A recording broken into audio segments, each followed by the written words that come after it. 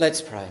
Loving Lord God, we thank you that your word to us is challenging and it's exciting and it breathes new life into us.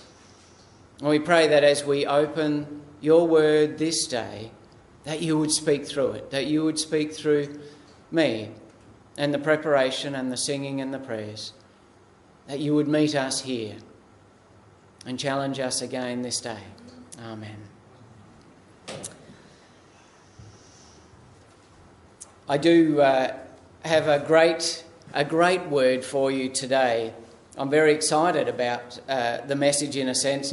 I just hope I can get it across as well as, or as, neatly as I have it in my head.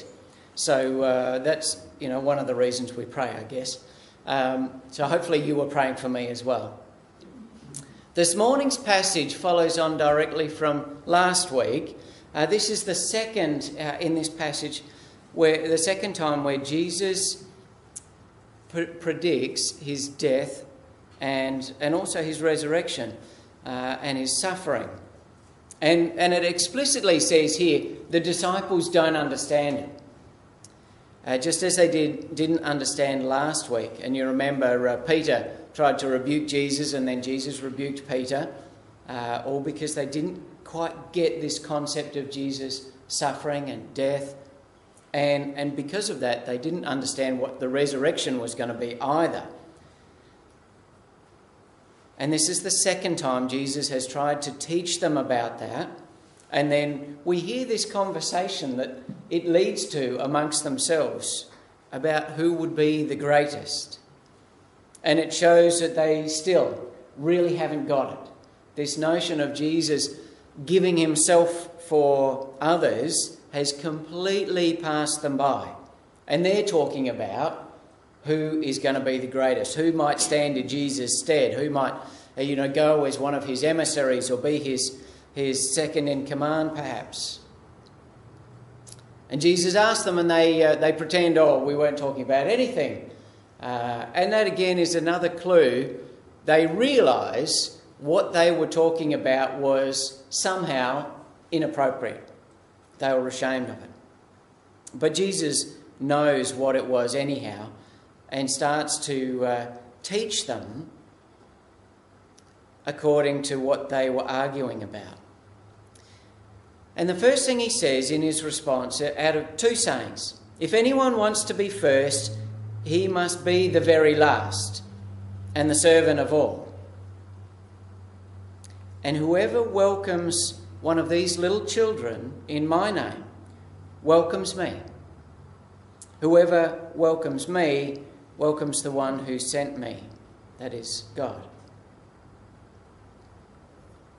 Well, when I got to this passage at the start of the week, just that simple notion of welcome, I guess stuck with me as I've been seeing, as I'm sure you have, over and over, the refugee crisis, images and words and theories, conversations with friends and neighbours, people at your work.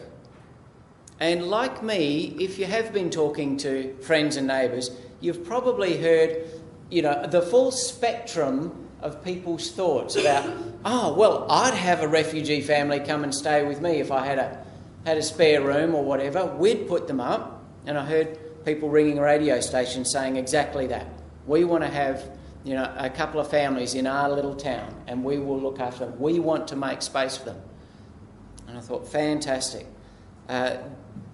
Right to the other extreme of people saying, we shouldn't be worrying about it. We should just send them back. Give them a machine gun. Send them back. Sort out their own problems. We don't want to get involved. And maybe you've heard all the variations in between. And we can see different countries, their neighbours directly, are doing either they're welcoming and setting up all sorts of things to make a space for them. Others are stringing up fences and patrolling. And this morning's passage to us, the Word of God that was chosen, if you like, over 400 years ago when a council sat down and said, "Oh, well, we think we should have some order in the lectionary and go through the passage or systematically," was this passage about welcome. So let's not pretend that God's Spirit doesn't work through councils and through our church over even generations and generations. Or that God has something to say to us and our situation this day through ancient words. See, the first saying that Jesus gives to his disciples is a reversal, if you like, of what they would have thought and what they were arguing about, being the greatest. And it's a point in his leadership and in the way that he was trying to teach them that they had missed. He wasn't going to put himself first, he was going to put himself last, and he was going to be the servant of all. But the second element, this business about welcoming a child, is more surprising than the reversal. For a religious teacher and, surrounded by his male disciples, it's actually rather shocking that there would even be a child present. He might have had to grab a child who was, lurking in a corner or something. Who knows? But the idea is that the child should not have been there in the first place. That's why the passage says Jesus sat down and then said this. It means he was assuming a teaching role. He was assuming a formal, right, I'm going to teach you blokes a lesson now. Let's get our books out. And he sits down to do that very formal thing. Yet somehow, somewhere, there's probably a child of a young servant girl, and he takes that child and we're told he embraces the child and says, "Whoever welcomes a little child like this," and he gives it a squeeze, says, "welcomes me."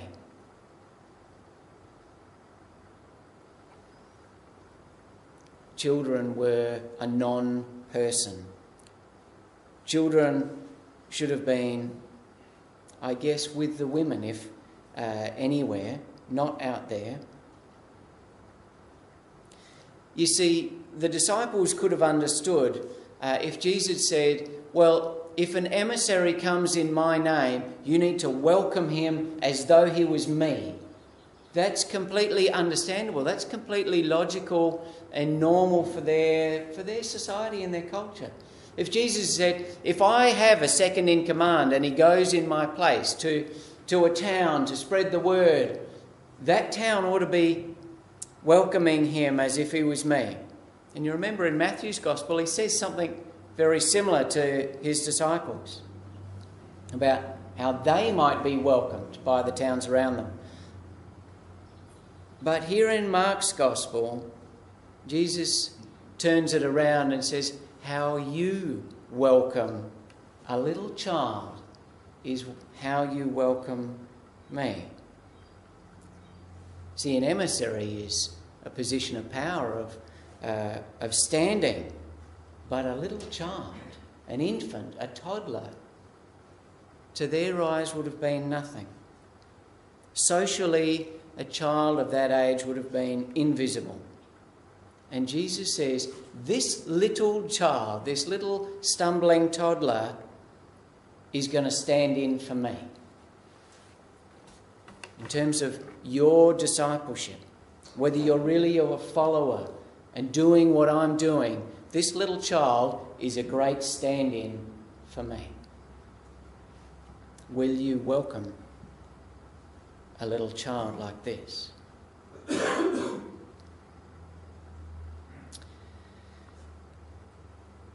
There's a story in the Old Testament about a woman who was a good host. She saw this man of God, his name was Elisha, and as he was passing through her little village, she said, "Look, why don't you come in for a meal? I'm a great cook, I'd love to have you, we've got a big room, come in for a meal." So Elisha does. And she goes to her husband and says, look, this man of God is coming through our town all the time, and I'm sure he's a real prophet. We should make space for him. Why don't we build on an extra room? And they're a wealthy family, so they build on an extra room. And she says, this is your room. We put a bed in it, we put a desk and a chair and a lamp. Anytime you're passing through, we want you to come and stay with us. And so Elisha does. And then he's so impressed with her welcome and with the welcome of this family. He goes to the woman through his servant and says, what can I do for you? I want to repay you. Do you need a good word put into the king or to a commissioner or something? And she says, no, I spend all my time here in our little village. It's not fussed about kings. We're all set. We're wealthy. We've got everything sorted out. Elijah's servant says to him, well, she's getting on a bit and her husband's really old. They've got no son. What about it? Elisha says, that's a great idea. Let's give her a son. Call her over and I'll tell her the good news. And so they do. And he says, this time, in its season, we know 9 months. He says, in your season, you will embrace a son. She says, what's that, sonny? I've got to turn my hearing aid up. He says, in his season, you're going to have a son. And she says, have you seen my husband? Do you know how old he is? That's her response. It's in the Bible. It's 2 Kings. You go and read it. I'm not making it up. Anyhow, she has a son. I guess the point is, if you're going to welcome a man of God, you want to be careful about it. And if you're going to welcome a man of God in, a real one, who's actually not pretending, but is actually creating the kingdom of God where he goes, you do want to be careful. A cup of tea and nice biscuits, well, that's all good. Be wary about sleepovers, though. I heard another great story of welcome. There was a Methodist church, and they were worried about the homeless people in their district, in their community. And they kept seeing them lying around, and they thought, well, we've got this great big hall. Why don't we just offer that they could come and sleep in our hall? And the council talked about it, and they thought, seems like a good idea. The minister wants to give this a whirl, let's do it. So they opened their doors to these homeless men. Well, the first night, 55 homeless men came into their hall to sleep. And they realised that there was a reason that they were homeless. Because they stank and they didn't have good manners. Some of them were kind of crazy. You can imagine all sorts of things, reasons why these people were out on the streets, came home to them. Now, they thought they were just going to be nice and, offer, a warm, safe place for them to sleep. That first night, there were scuffles, there were fights, people were grumpy, things got broken, and it didn't go so well. What happened, you might ask? As someone did ask of the minister. What happened? Well, we became a church, was the response. We really only had 2 choices. We could either throw them all out or do what was necessary to be the kind of place that offers a welcome, that shows hospitality to 55 homeless people. The minister said our congregation was converted from a friendly religious club that was looking after its building nicely into a committed, bold, real church. Because we opened our doors to some homeless people, guess who came in with them? I imagine it's the one who said, whoever welcomes in my name one of these little children welcomes me.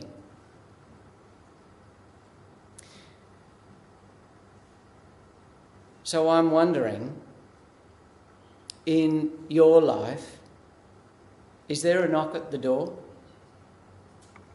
I'm wondering if there's a stranger outside. It might be you know who. The one who says, "Behold, I stand at the door and knock." Welcome a little child or a person in need, someone invisible, and you welcome me.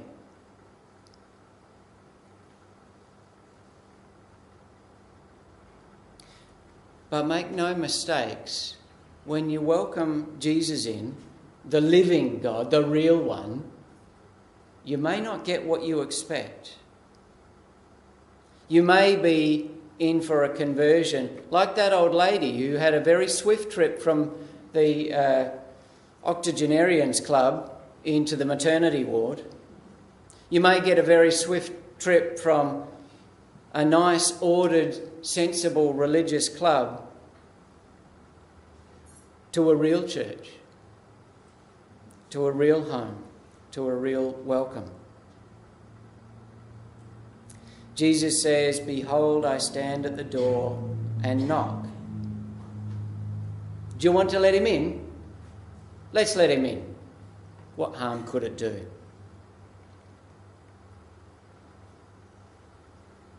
We're going to spend some time in prayer for others. Linda and Andrew are just going to play quietly in the background, and I'll lead us in our prayers.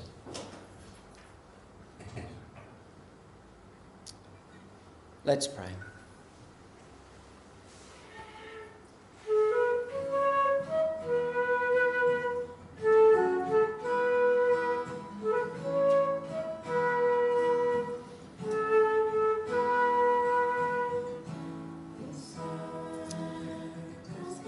Father, teach us to be welcoming people. For all the refugees, Lord God, for all the suffering in this world, give us a heart of compassion.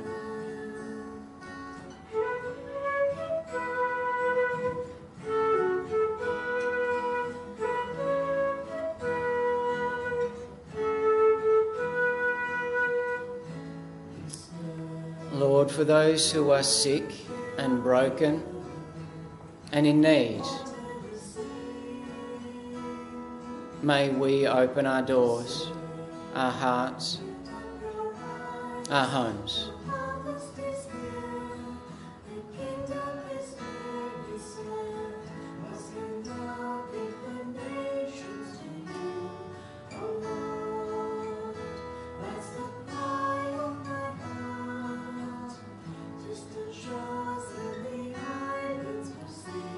For all our friends and family that are going through colds and flus and illness and surgery, we lift them to you and we pray that your healing transformation would come.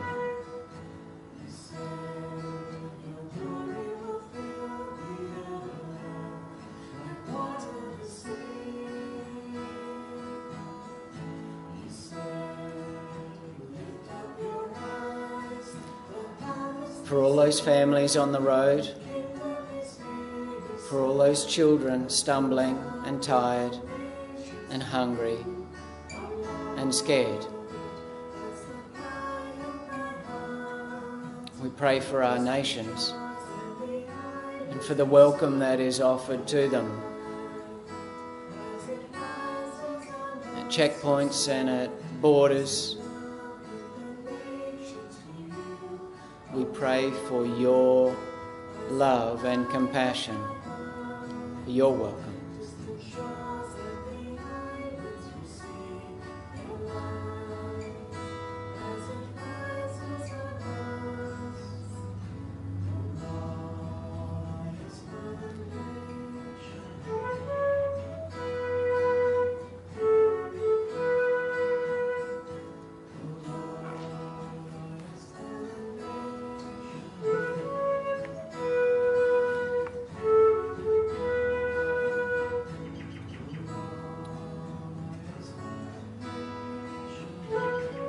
Lord God, into our hearts and into our homes, into our lives, we say, come.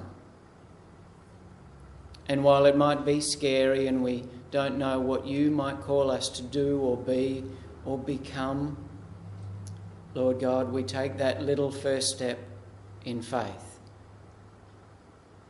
Hesitant even, nervous, but we open the door to you, Lord God, and we invite you in, that you might take us and make us into what you would want and what this world needs. Amen.